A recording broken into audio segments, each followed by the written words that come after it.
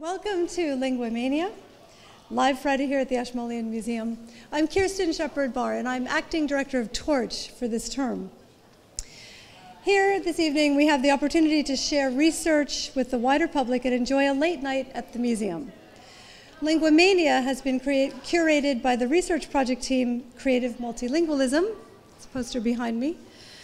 Torch is the Oxford Research Center in the Humanities, and we support and facilitate multidisciplinary research and enable wider and public engagement.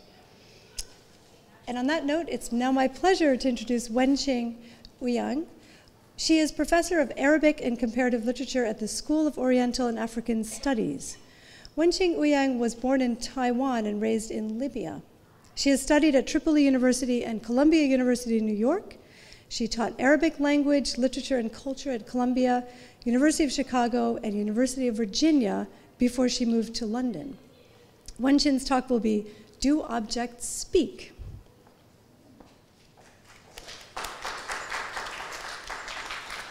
Thank you all for coming. I'm used to giving conference papers, but I'm not used to speaking in a museum, so I'm finding myself a little bit apprehensive. So my title is actually twofold. Do objects speak, and in how many languages? And this is an example of what I'm thinking we can use, to talk about multilingualism. I'm sure all of us are multilingual here. Then what is multilingualism? How do we talk about multilingualism? And what is the relationship between multilingualism and creativity? Multilingualism, when we talk about it, we think of people who speak many languages. Also, we think of an environment in which many languages are spoken. We also think of a literary work that uses languages in a different way, possibly combining different languages in one language.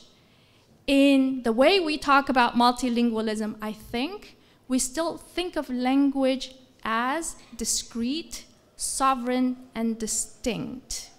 For someone like me, who I think is multilingual or trilingual, I speak Arabic, English, and Chinese equally well.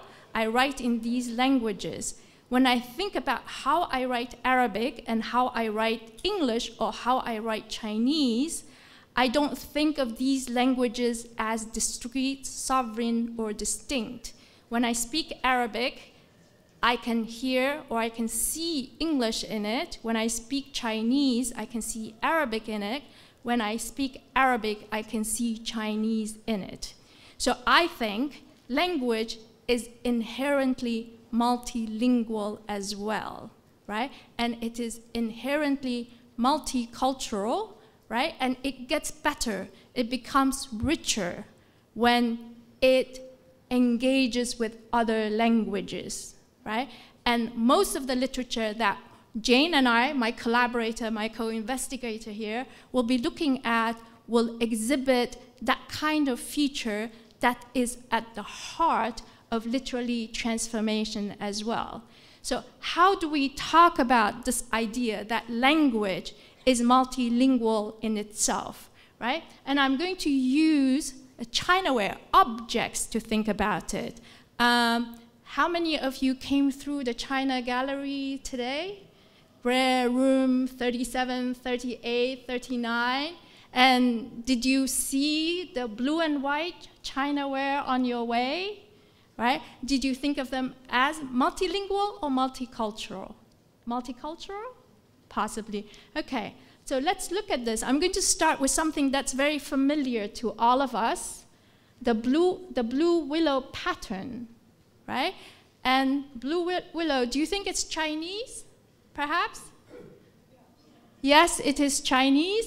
And, right, in the history or the literature about it, this is supposed to be, right, a visual translation of a poem. Two birds flying high, a Chinese vessel sailing by, a bridge with 3 men, sometimes 4, a willow tree hanging over a Chinese temple. There it stands, built upon the river sands, an apple tree with apples on, a crooked fence to end my song, right? It's Chinese, and the motif is Chinese, and it sounds very Chinese, right?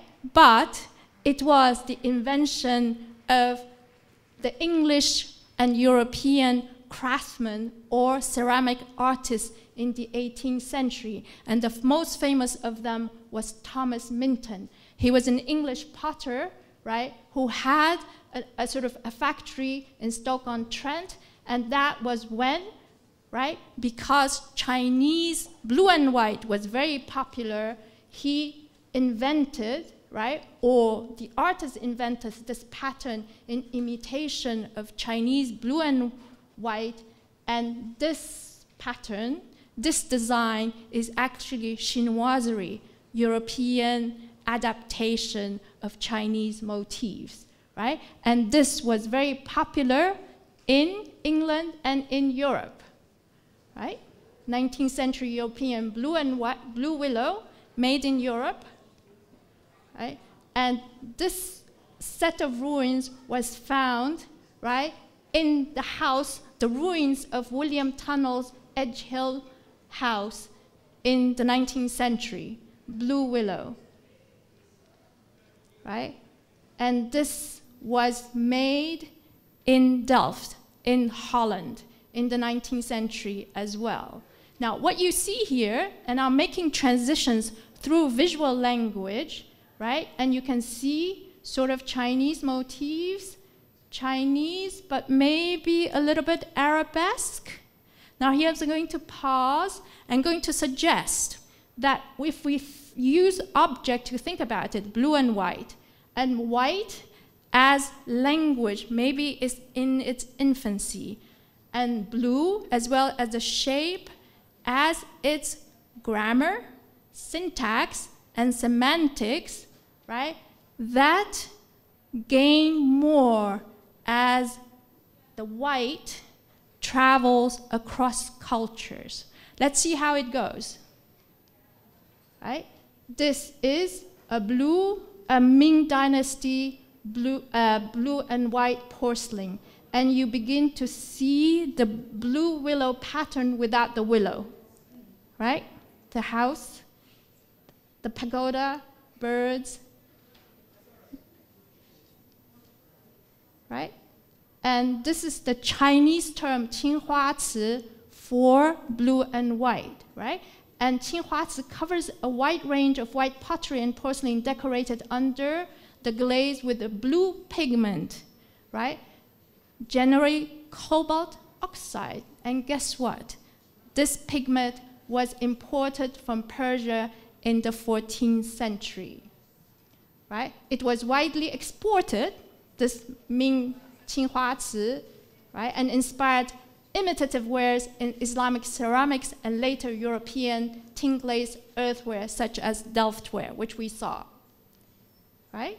And Jingdezhen is one of the most famous cities where porcelain, Chinese porcelain was made. So I'm using example from this, right? And if you look at this object, it has an Islamic shape and motifs, but it was made in China,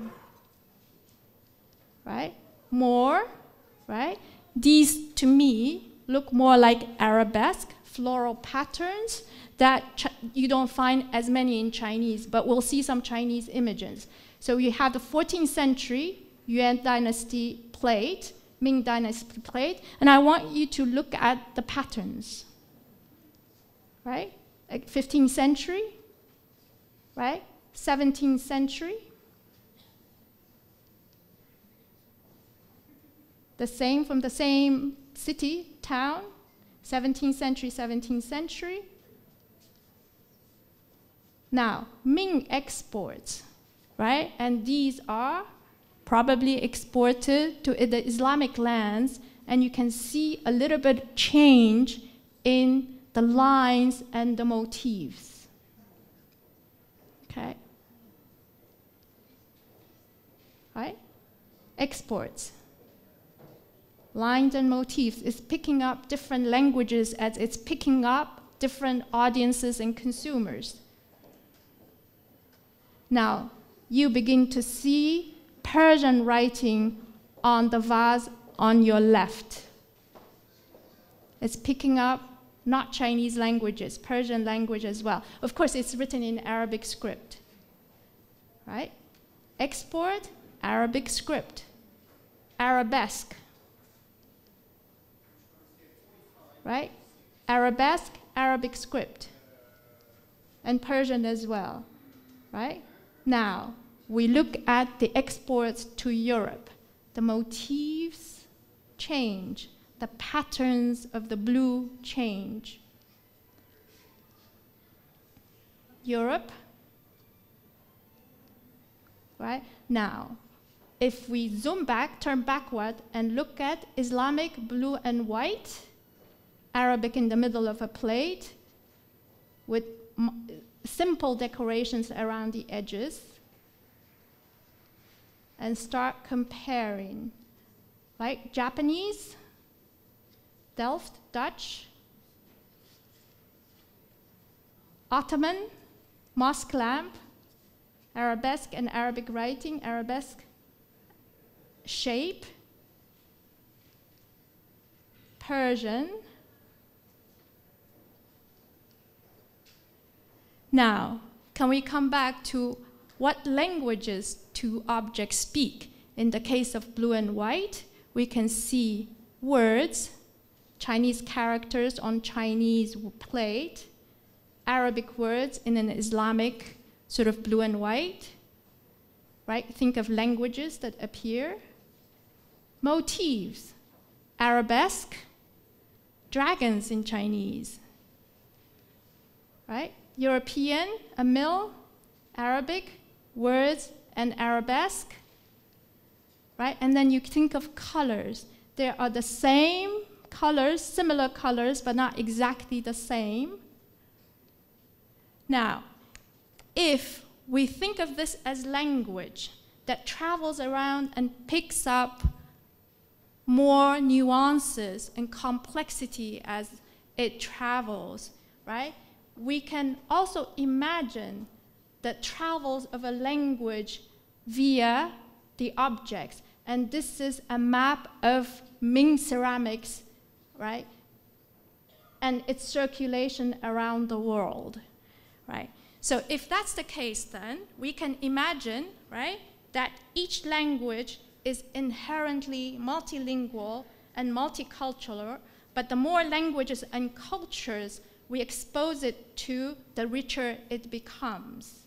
But more interestingly, right, and you never know, what your household objects can tell you about multilingualism.